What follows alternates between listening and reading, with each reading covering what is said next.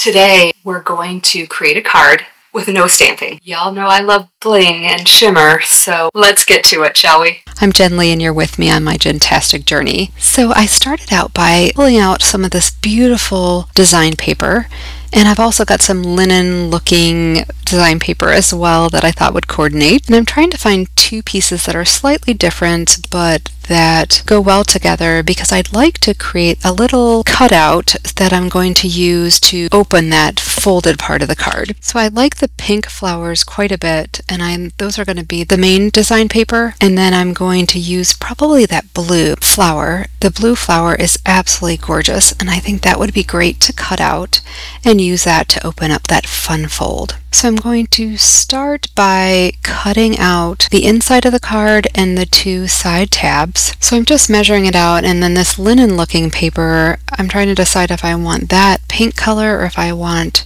a blue color. And I end up going with the blue color. Now I'm just going to use my pencil and make some marks on here. I don't like to do a lot of measuring, as you all know, and I just use those pencil marks so that I can cut down the design paper with my paper trimmer. And I'm going to have this blue with just borders on the right and left hand side. Now I'm going to assemble the inside of the card. I'm using a tape runner for most of my card work today, which is not my norm. Most of you know I am a glue girl, but I thought, what the heck, I'll give it a go. I like to sometimes try and get out of my norm. Now that I have my very organized craft space, I can find all my tools, so that makes it a lot easier for me as well. If you haven't seen my craft room reorganization redesign, I will include a link to that in the description box below, so you guys can take a look at that. It's actually my most popular video. It was a great idea, and I'm loving this new organized craft area. Now I'm going to work on that outside flap. Like I said, I'm going to have that blue flower is going to be right there in the center to pick it up, and you're going to use it kind of like a tab. So I'm trying to determine how I'm going to best not cover up all these beautiful pink flowers. And I'm going to make sure to use this blue paper, but I want it to all look like it's one piece of paper from the outside. So I'm just going to put that blue paper on the left side of the first outside flap, and then I'll use the design paper next to it so that when it's closed from the outside, it'll all look like one big piece.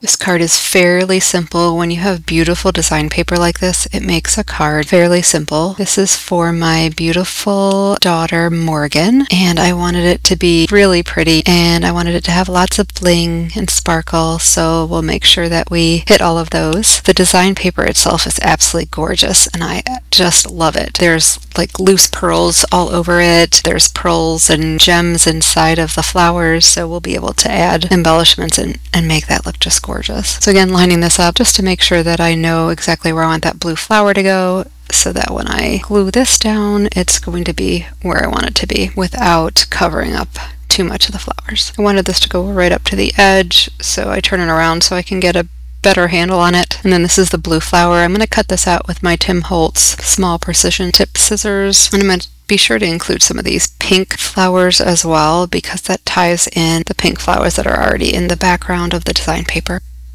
Alright, so I've cut that out, and it's going to go perfectly there, and it won't cover up too many of our other flowers. Now I just want to have a little bit of a background as well. Can't decide if I want the same design paper, if I want that blue paper. But I do end up going with the blue paper, not the mauve-y paper. And I just kind of hold it there, and I'm going to use my same Holz small precision scissors to just cut out a little bit of a border there. I'm really enjoying this linen looking paper. It doesn't have any texture to it when you feel it, but it looks like it has a lot of texture, especially with it being near all this floofy, flowery paper. I think that's going to look really good like that. So I'm going to glue this flower down with my Barely Art Precision Craft Glue. Those of you that have been watching my videos, you know this is my favorite glue. I love the nozzle. It's a super thin application. It dries really well. It dries matte, so it's definitely my favorite glue. So the back of the design paper is quite a bit lighter or brighter white than the off-white cardstock that I used. And I'm going to cut the inside panel, and it looks like I'm going to use every little bit of this design paper, which when you have design paper this pretty, you want to use it all and not waste any of it. So I was super happy about that. So I'm going to cut that little panel. I'm going to also cut another panel of the blue so everything coordinates really nicely. Okay, and then as I'm just making some marks here so I know where I'm going to have that flower sit. And then I also wanted to know what part I needed to put because the back is so stark white, I do need to cut a little of this design paper off so that when you look at it from the inside of the card, you aren't just seeing that backing that is super white, especially because I used an off-white card base. It'll also make this just a little bit sturdier, so now it's got 3 pieces of this thinner design paper. And then I'm going to use, just because I trust my Barely Art craft glue, I'm going to use that to adhere that to the fold. And I'm going to jostle that around, and look how pretty that looks by just putting a little bit of the design paper on the back of it. So that really finishes it off well. Now for the bling. So I took out just some clear iridescent gems and then also some of these brads, because there's such a big gem on the inside of each of these 3 flowers that are on the front. So I thought I could add some color, and then these littler gems, I could put those where the little pearls are. I have different sizes of them, but now that I shuffled my paper around, it did get a little bit blurry, so I'm going to speed this up super fast so you don't have to look at it being so blurry, but I wanted to show you how I put the brads in. And then anywhere there was a pearl on the design paper, I'm adding some of my Barely Art Precision Craft Glue, and I'm just going to add gems of all different sizes. Some of you like those wax tip applicators for your gems. I just struggle with them, and I'm always dropping them, so I do a lot better with just my little craft tweezers. They serve me well. And then gonna put in my last little brad here. I had 3 sizes of the gems, and that worked out perfectly. Now I'm taking my Tri-Blend markers made by Spectrum Noir, and I'm just coloring that little edge because it's got 3 sheets together, so it just ties it all together. It looks more finished. Then I print out sentiments on my computer, print them on my printer. I like to cut those out, especially when I need a very small sentiment, so I don't want to cover up all these beautiful flowers. And so I'll just stick that in there. Now my sentiments are on a very bright white paper. My card's base is actually off-white. I'm trying to figure out if I want to put some of this design paper as the background, and then I decide that I want to color a border out of my Tri-Blend markers instead. So I'm using just some post-it masking tape. This tape's great if you want to just create your own border with some markers. I have not had anything bleed through,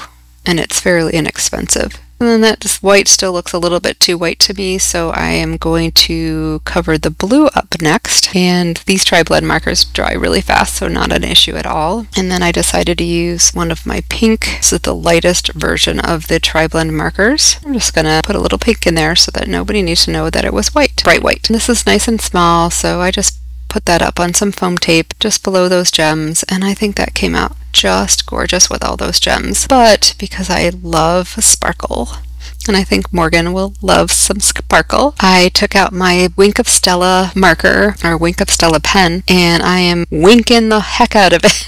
And then I even put more on there and then just keep going to town because you can't have enough sparkle. There's lots of different brands of these shimmer pens or sparkle pens, and they add a lot to a card. So I think this turned out really pretty, and I love all the bling. I love the sparkle. The camera doesn't really get all the sparkle from the Wink of Stella, but it was fantastic. Thanks for joining me today as we created this beautiful card. If you liked this video, please hit the like button. Also, if you would, please subscribe to my channel, and that way you can see future videos. If you hit the notification bell, you'll be notified when I create my content. And I do create 2 videos each week. So I look forward to seeing you in the next video.